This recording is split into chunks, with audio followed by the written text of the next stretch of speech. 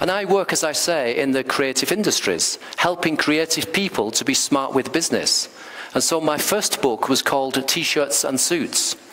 This is a metaphor. T-shirts representing the cool, creative people making computer games or films or animations, art or music. And suits, the word suits representing smart business thinking. Because if we combine creative passion with smart business thinking, we can achieve amazing success.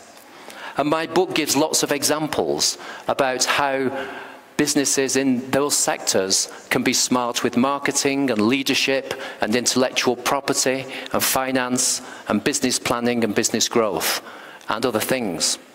So it's a business book for people who don't normally read business books.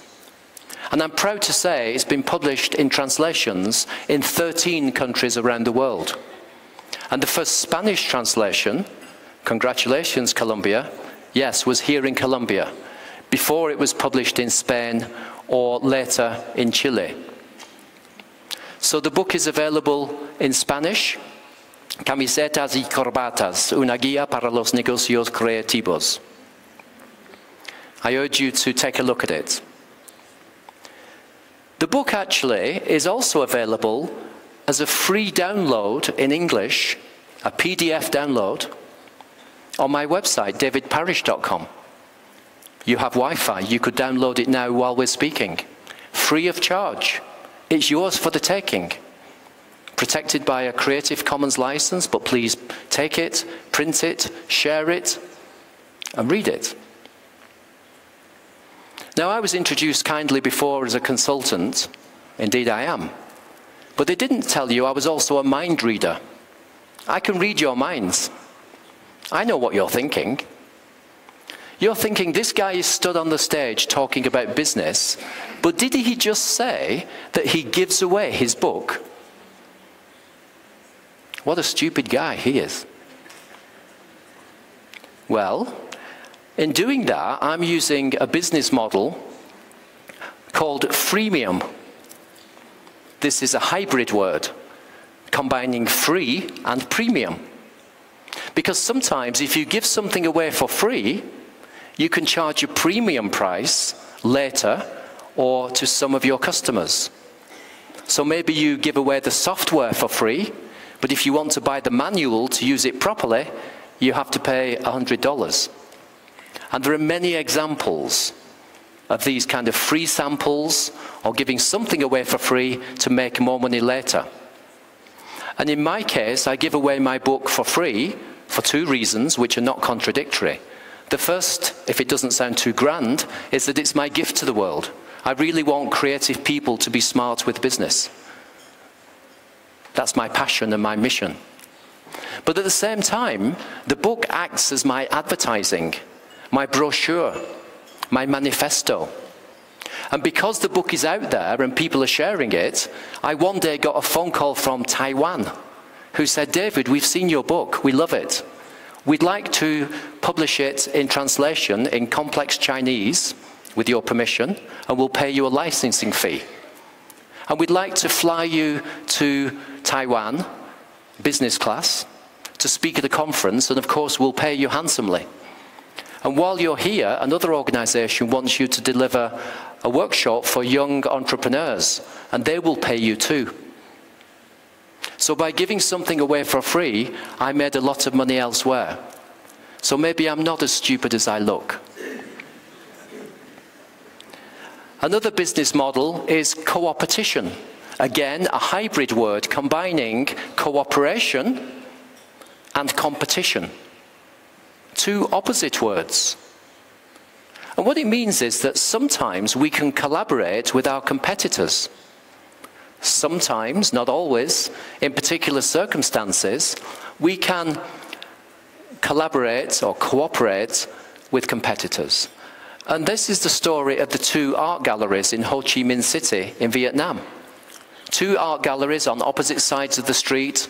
The tourist walks down the street, and both galleries are competing for the tourist dollar, pulling the tourist into one gallery or into another. Direct competitors and opposites. But at the time e-commerce was starting to flourish, these two galleries decided that if they combined forces and put all of their works of art online, on an online gallery called VietnamArtist.com, they could get access to the wider world.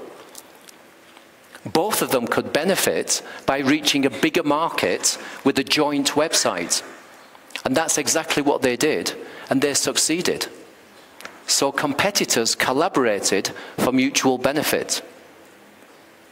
This is imaginative thinking. This is a creative and innovative kind of business model. It doesn't always apply, but please be aware of it. Because today we're talking about the pieces of the jigsaw. And this might be one piece of the jigsaw you can use, potentially, in building a winning strategy for your business. And another one is about making money while you sleep. And people can make money while they sleep by licensing intellectual property. This young man, Guilherme Marconi, I had the privilege of meeting when I delivered a workshop in Nova Friburgo in Rio de Janeiro state in Brazil. He came to my workshop, and he's a commercial illustrator. He's a one-person business, works from his home on his computer. And you can't quite see his particular characteristic style of art, of illustration. And he makes illustrations, commercial illustrations for Nike, Coca-Cola, Vodafone, and other big companies. But he doesn't sell his illustrations, he licenses them. If Nike wants to use an image or an illustration, through his agents, they will say you can use it for 2 years, but only in your stores. If they want to use it for longer, they pay again. And then if they decide they want to use it for packaging, that's a different deal. He retains the intellectual property and permits them, through licenses, to use his work. And so the article I wrote about him, which is on my website, says, don't sell it, rent it. And again, this is a business model that's often used in the creative industries, not least in book publishing. So J.K. Rowling continues to hold the copyright of the Harry Potter novels. She licenses that to publishers who print the books and sell them, and she makes money while she sleeps. The books are then translated. She gets a cut because she owns the intellectual property. Not to mention the films, and that's why she makes a lot of money while she sleeps. So licensing is a model that's used very much in the creative industries and in other sectors. It might be something that you can use, that's up to you.